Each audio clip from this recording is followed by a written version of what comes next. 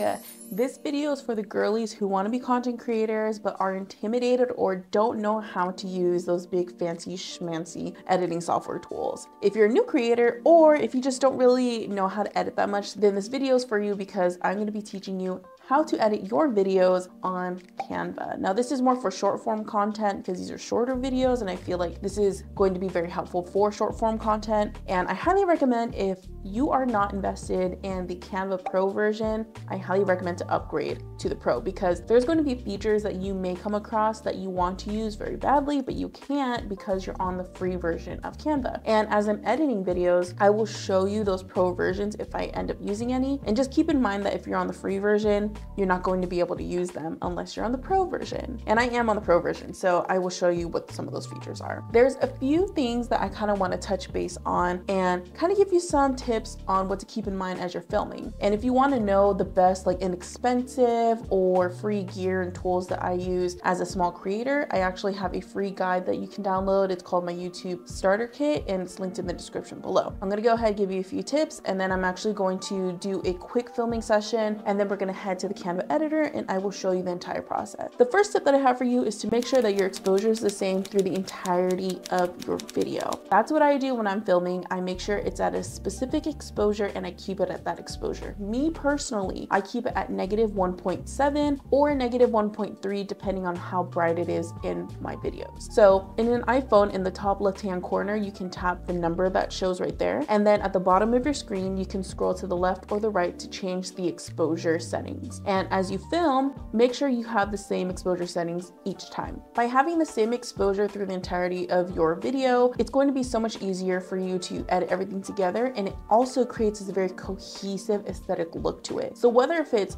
+1.3 or -1.3, as long as you have the same exposure through the entire video, it's going to look good. Another tip to keep in mind as you're filming is to have stable shots with movement. I highly recommend to have a tripod when you're filming because the tripod will help with keeping your shot stable. If you decide to actually handhold your device and pan left to right or up and down, make sure that you have your grid set on so that when you're panning or if you're tilting up and down, you stay kind of like in a straight line and you keep it as stable as possible. By either keeping the shot still or having a stable pan or tilt, it's going to create this very professional aesthetic feel to it. Also, when you are filming, you want to capture some type of movement. At least that's what I do when I'm creating my videos, and I usually get tons of compliments on those kind of videos. What I mean by that is if you have your device on a tripod and it's just sitting there, the movement can be you walking through the shot, or maybe people in the background moving, or maybe just like leaves blowing in the wind. Another example is if you are hand holding your device and you're panning side to side or tilting up and down, the movement is the entire shot. So that's why it's really important to make sure that those shots are as stable as possible, because if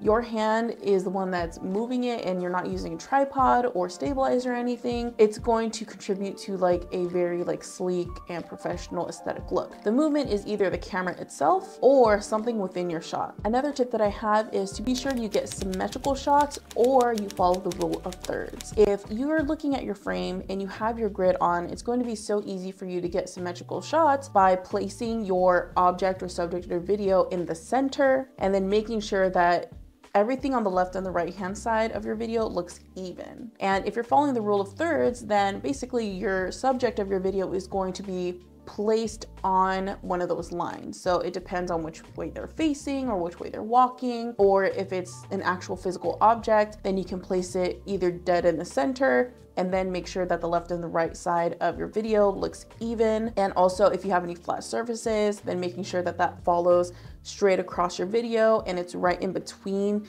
those lines on the rule of thirds. So make sure your video looks pretty even throughout the entire shot. And that's where the symmetrical shots come in, and that's when the rule of thirds will come in. So it's one or the other basically, but you can use the rule of thirds or the grid for every single shot. You can utilize it to make it look as good, as symmetrical, as even as possible. So those are a few things to keep in mind as you're filming. I'm gonna go ahead and just show you a compilation of me filming something, and then we're gonna go ahead and edit it on Canva.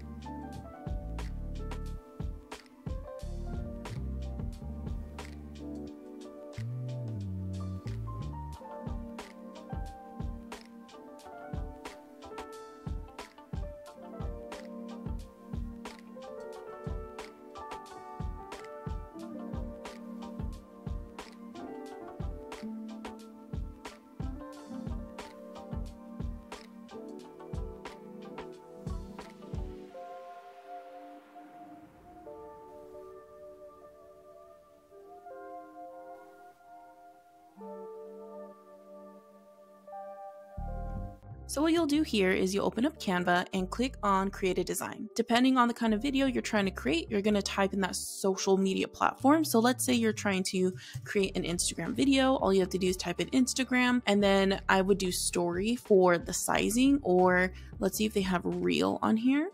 So you can do Instagram reel. You're going to go ahead and click on that. And then this is basically your video editor. So at the bottom, you can see the duration of this clip right here, and there's nothing on it because we're going to work with it, but pretty much just to kind of dissect this. So at the bottom, this will be where your editing timeline is. This is where your video will be playing. This is your zoom option in the bottom right corner, so you can make it smaller to view it better. If you want to get specific details, you can zoom in. And then at the top, that's where all of your customized options will be. So sometimes it'll pop up with certain font types or animations or effects, or maybe you're trying to edit down a clip. That'll all pop up at the top. On the left-hand side, this is where your elements are. So where you will add in, or you will get your text from, your uploads, all that good stuff. So first thing we'll do is title this project. So at the top, we're going to type in aesthetic video. And then we're going to go ahead and go to our uploads. So assuming you've already uploaded your files, all you would need to do is find where your files are and then click and drag it to the left-hand side of Canva. So it'll look like this. If you click and drag a file over and drop it, it'll start uploading. So if you're under uploads, you're going to click on videos, and then all your videos will show up here. What we'll do here is we'll click on page 1, and then we'll select the clip that we want imported into that video. So as you can see here, it's not fully framed. So what you can do is right click it and then set video as background if that's what you want it to be like. If you want it to be out of frame like that, where it's not fully in the frame, then you can leave it as is or adjust it, but I typically will attach it to the background. So what you can do is you can click duration at the bottom so that it just shows a little box. And what you'll do is you'll get each clip one by one, and then you're going to drag it to the plus sign so it can import the video into your editing timeline. I'm gonna go ahead and do that, and we're gonna add it to the video.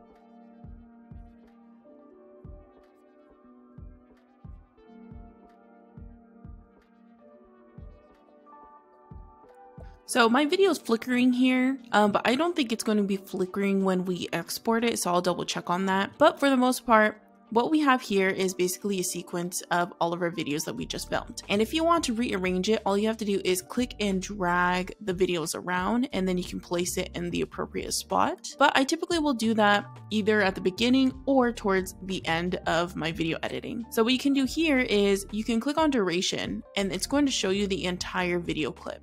And what you can do now is you can either click on the specific clip and then you can drag it down to minimize it. I typically will leave the video up for about 1 second.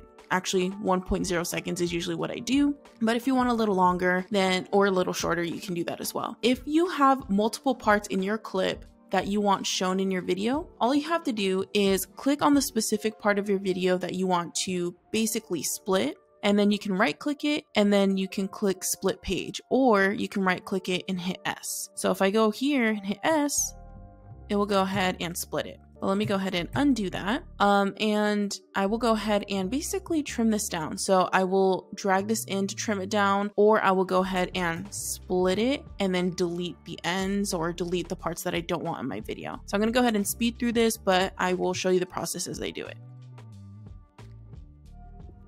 Another note is while you are scrolling or while you are moving this to shorten it, you can see how many seconds it is with that little tag right here. So it says 5.2 seconds. If you keep going down, you'll eventually get to 1.0 seconds.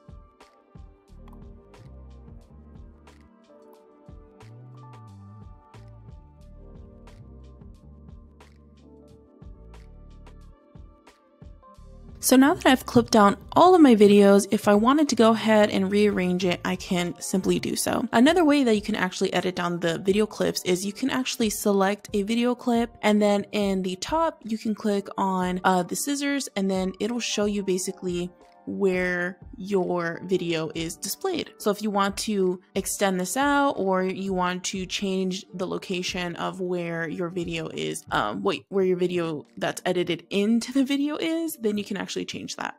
So usually I typically will keep it 1 second each, and then you can see in the bottom left hand corner of each square or each video, the duration of that clip. So right here, this is only 0.9 seconds. So I'm going to go ahead and actually alter this or stretch this out so it's 1.0 seconds. And then I will go ahead and watch it through, make sure that I like everything and it's in order. Once you've gone through your entire video and you like what you have, you can go ahead and start to add text. So for my videos, for my aesthetic, I typically don't add in additional elements. So on the left-hand side, you can see there's an elements spot where you can add in like graphics and different videos and stuff like that. But I typically don't do that. I will add text, but the thing about Canva is that you can only add text to clips. You cannot add text over multiple clips. So that's the downside of it. But if you want to go ahead and add in a text that'll go across the entire thing, there's a work around it.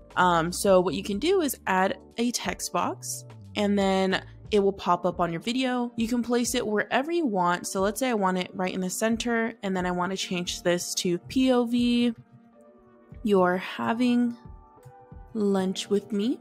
So maybe that's the text that I want, and maybe I like the size and I like the font, but at the top you can change it to whatever font style you want. You can change the size of it, and then there's also other custom options that you can mess around with. If you want it in every single clip, so basically you want it to be consistent throughout the entire video, what you would do is you would have to right click it and copy, and then you would have to go to every single video and right click and paste. It'll paste it in the exact same position, so you don't have to worry about moving it around, but that's the workaround for getting the text across multiple clips. So let's say you want it just in the first 3 seconds, and then you play it, you can see that it says that's the first 3 seconds. But if you want it through the entire video, you're going to have to click on every single square or every single clip, and then you're going to have to right click and paste it. So that's the downside of Canva, is that you can't take the text and put it across multiple clips all in one go.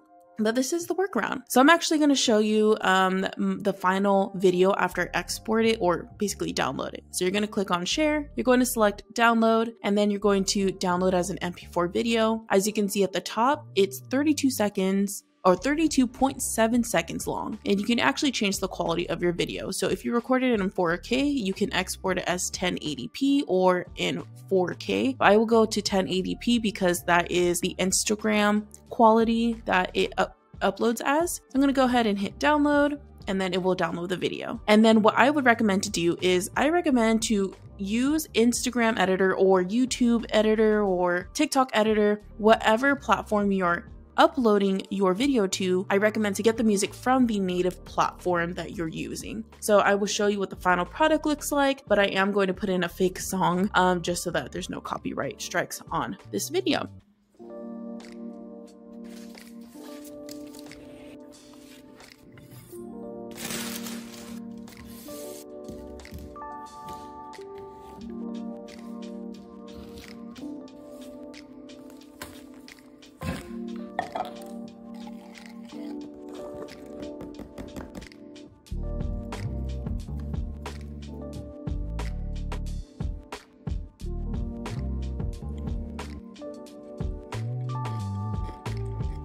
If you found this video helpful, go ahead and like and subscribe to my channel, and then click on the video on the screen, and I will see you there. Bye!